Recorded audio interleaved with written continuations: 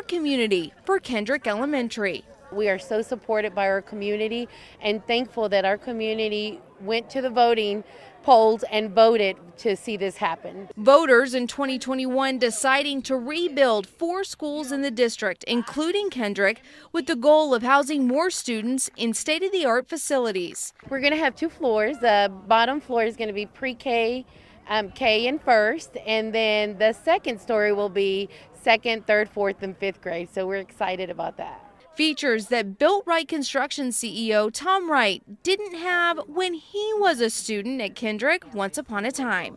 Ooh, that would have been back in the 70s. Now he's part of a lasting legacy. It's very sentimental. I actually grew up right here on Sunnydale as a poor kid and started Built Right Construction about 24 years ago, and it's sentimental and honoring to be able to build your own school that you went to school at in elementary. It's awesome. Trickling down to present elementary students who are ready to leave their mark on Waco ISD history. I'm part of a school and I'm going to be not famous but recognized.